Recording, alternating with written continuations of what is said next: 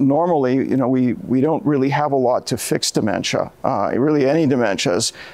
We have some drugs which help a little bit, cholinesterase inhibitors.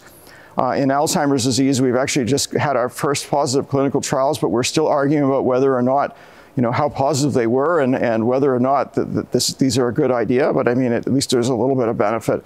But really in Parkinson's dementia, beyond the medications we have, we don't really have anything to change the course of the disease.